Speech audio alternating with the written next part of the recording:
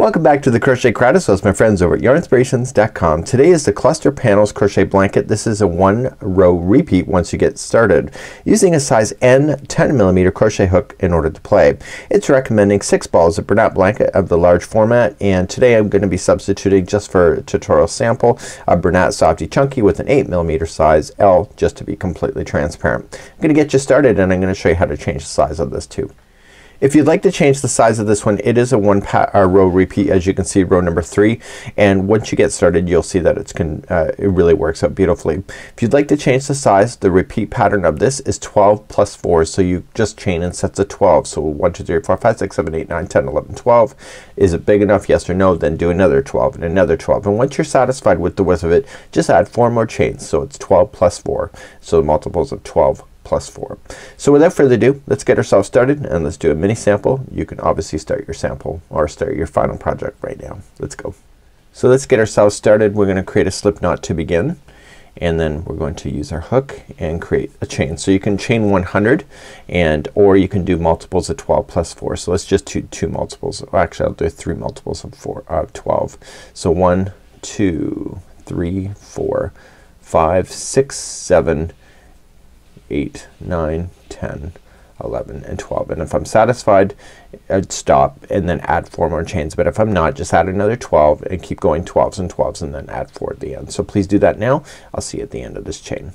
So let's begin row number 1. It's the only time we're going to do this row just the way it is. So you're going to go second chain from the hook, so just count it back. So first chain, second, turn it over and get the back hump of the chain only, and I want you to single crochet. And I want you to single crochet in each of the back hump of the chain all the way across to the other side. So please do that now. I'll see you at the end of this row.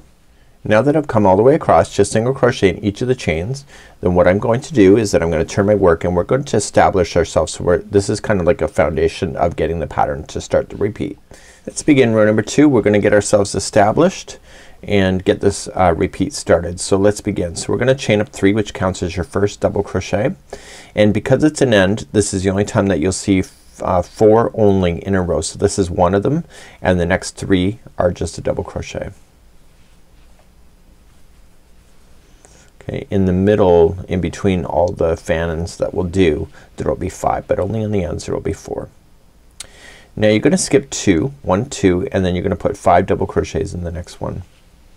So all in the same stitch. So this is 2 3 4 and 5.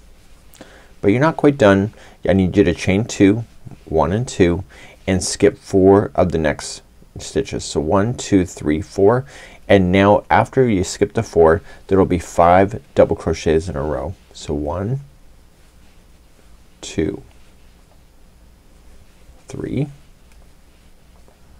4 and 5. So in the middle section there will be 5 double crochets in a row, and only on the edges you will have 4. So let's we're going to do a repeat pattern again. So you're just going to skip the 2, the next 2, and put 5 double crochets into the next. So 1 2 3 4 and 5. And do you remember what you need to do next? That's right, you need to chain 2 and then skip 4. So 1 2 3 4, and then put 5 double crochets in a row again. So I want you to do that repeat all the way across, and I'll see you at the end and show you how to finish this row. And this is row number 2, and we're getting ourselves established so that row number 3, which is next, will have a repeat pattern. So let's take you from that point. So for those continuing right to the end, here we're gonna go. So you're going to just skip the next 2 and put 5 double crochets in a row. So 1 2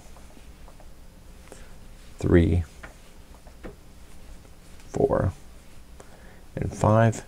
And remember, you gotta chain 2, 1 2, and then skip 4. So 1 2 3 4, and because it's the end, there will only be 4 stitches left after you skip the first 4. So 1 2 3, and the final one is 4.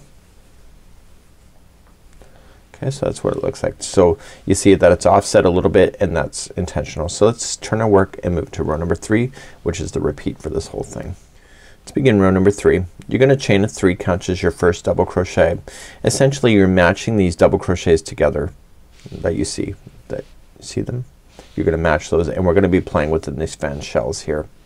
So the next 3 in a row are each a double crochet.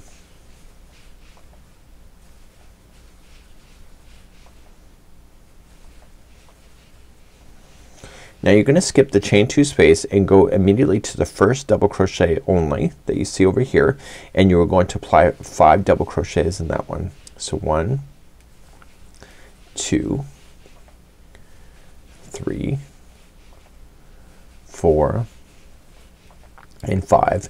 And like before, you have to chain 2 and then you gotta skip 4. But do you see the 4 that you're skipping? It's part of the rest of that fan.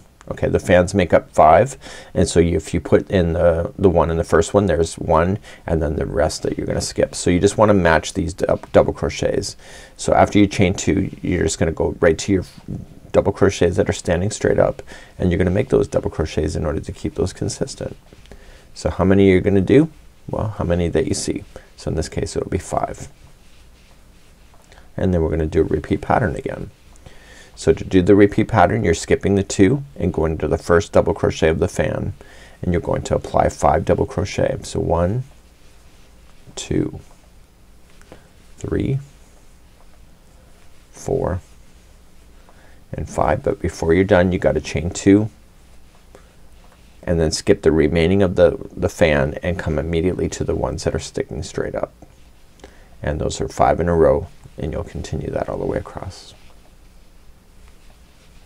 So if you need to put me on hold, now is the time to do it, and then I'll show you how to finish the ending of one of these as well in just a moment.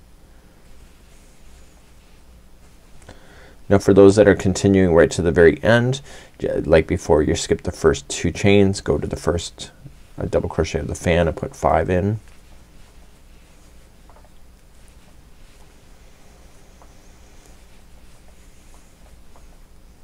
Just like that. Then you're going to chain 2, 1, 2, skip the rest of the ones in the fan, and just put in 1 double crochet in each of the remaining 4 double crochets that are there. So that was row number 3. So row number 3 is a repeat pattern, so we'll go through it one more time, and then I'll show you how to do the final row, which is just a single crochet row. So that's how it will look like. So you see that the fans are offsetting each other just like the photograph. Let's turn our work and do a repeat of row number 3 just to make sure you got it. To do a repeat again of row number 3, you're gonna chain up 3, count as your first double, and then you're going to double crochet in the next 3 that you see. So just look below, you can see that it's consistent. The double crochets all line up together. Once you get to your fan, you're gonna skip the chain 2 and go right to the first one of the fan and put in 5 double crochet. So 1, 2, 3, 4, and 5. Then you're going to chain 2, skip the remaining of the fan, and come right immediately to the one sticking straight up, and there will be 5 in a row. And you'll do that all the way across.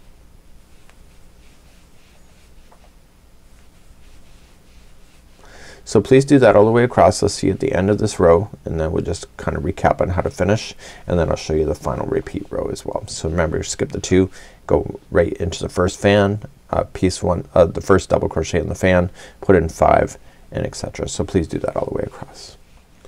So just to recap on how to finish the row, I'm just jumping over to the first fan. So the first double crochet will have 5.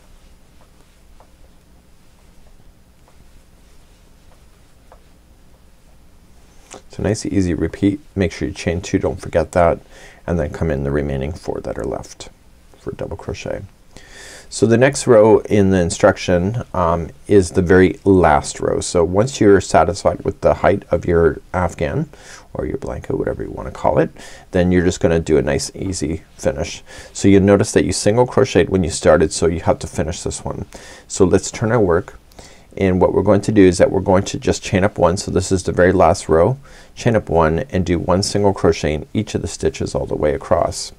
Now On the ones that have the chain 2, which is next, you can either just go into the chain 2 space and put in 2 of those, or you could go right into the actual stitch work of the chain. It's up to you. Just make sure that you don't add any extra stitches. So you're just applying 1 single crochet in each one of the stitches all the way across, and that's how you would finish this particular project. It's nice and easy. It's a simple pattern repeat, which is something that you can enjoy in front of the television and probably not have a hard time with it as well. So that's it for now. This is how you would do this textured based afghan. Really quite easy, and I think it's a lot of fun. So have a good one. We'll see you again real soon. It's Mikey on behalf of Yarn Inspirations as well as the Crochet Crowd. Bye-bye.